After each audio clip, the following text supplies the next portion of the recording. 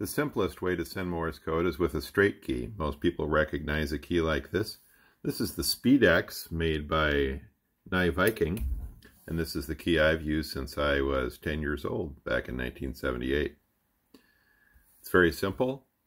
It's simply a switch that you push down for a tone. You press it quickly for a dot, and you hold it down a little longer for a dash. This was limited to about 20 words a minute. Professional operators would get a repetitive motion injury from these eventually. Back then, in the old days, they called it glass arm. To prevent that, they had to come up with a better way, which I'll get to in a moment.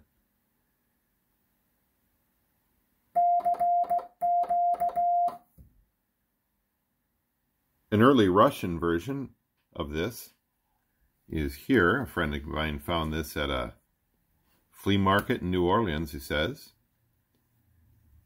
And it's the same principle, just a little bit heavier in construction, a little cruder, but I enjoy sending with this.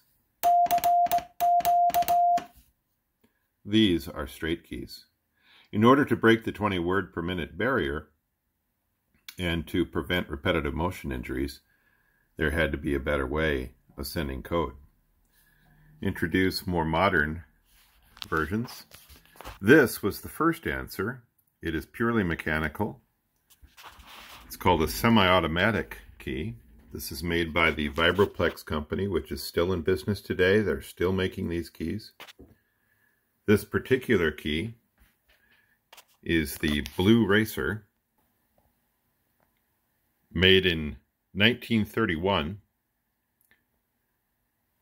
I volunteer for the local railroad depot, an historical museum here in our small town of Canby, Minnesota. And I found this in a display cabinet, cleaned it up a little bit, got it working again. It's very fast, and you'll notice that this side looks a lot like the straight key that I just showed you. Notice the knob here. This is what you see on this side of the semi-automatic key. And this is what you use to create the dashes manually when using this key.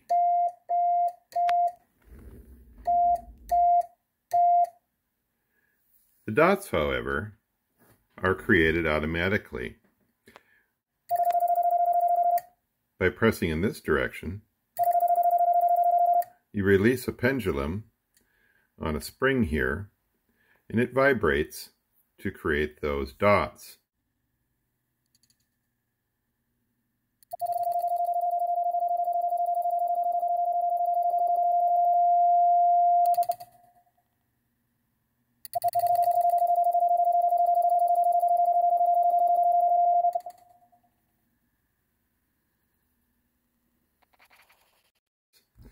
It will eventually run out of energy, but there are no characters that require that many dots. You can adjust the speed of this key by moving the weights up and down on the pendulum. Right now, it is set for the slowest speed that this particular key can go, which is about 30 words a minute. Remember, the straight keys were limited to 20 words a minute or so. So here, the beginning speed of this particular key being 30 words a minute, it's already 50% faster than the straight key. If you move the weights all the way forward, it goes to 50 words a minute. Here's 30 words a minute.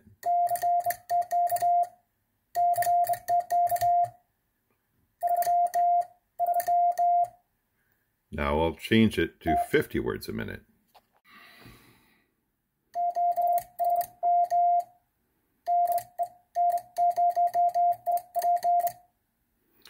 That's at 50 words a minute. These are called bugs because Vibroplex, that made the first semi-automatic keys and is still in business today making these, had as their logo this bug.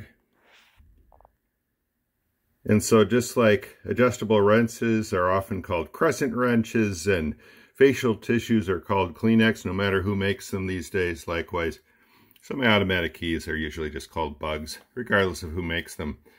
But Vibroplex is the only company I'm aware of that manufacture these in mass. As I understand it, a telegrapher would be provided a straight key, but if he wanted to have a semi-automatic key, a bug, he had to provide that himself, and so telegraphers would bring these to work and then bring them home when they were done. While these are still in use today by aficionados, since the late 70s, certainly the early 80s, state of the art has been the electronic key. Here you see a couple of different paddles used for electronic keying. When I say electronic keying, I mean there is a circuit that creates perfect dots and dashes when you press one lever or the other. Remember, this one gave you automatic dots, but not dashes. Those you had to do yourself. The semi-automatic key, as you will see here, generates perfect dots and perfect dashes. Here you have a single paddle, much like this one, but an electronic keyer can also work with two paddles.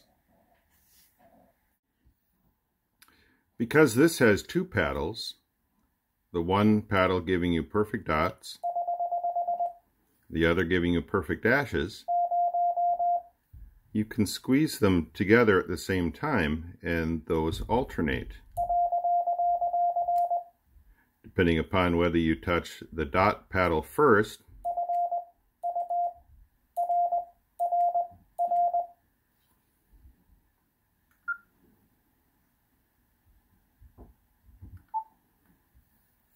slowed it down to 13 words a minute. It was at 20. If you touch the dot paddle first, it begins with the dot. If you begin with the dash paddle first, it starts with the dash. You can create every character there is with only two touches of your fingers if you know how to use this iambic paddle. That's what it's called, where you have two paddles that work with an electronic keyer. The electronic keyer that I keep referring to is built right into my radio, which I'm using to generate the tones that you hear. Otherwise, you can use an external keyer, which I have here. Here's an early one, and they make all sorts of different kinds of these. Some of them have memories, and you can program messages that you often use. But a feature of the electronic keyer circuit is that you can change the speed, as you can see here, and dial however fast you want to send your code. So there's 20 words a minute.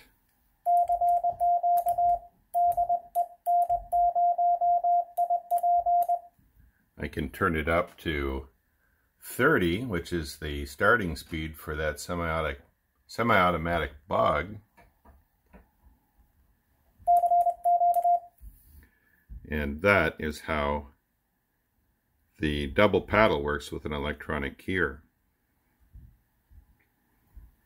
Learning the semi-automatic or bug key is a challenge if you're used to these, but it's been a fun challenge. After 43 years of doing this, this is the first time I've ever touched one of these, so it's been fun to practice with it.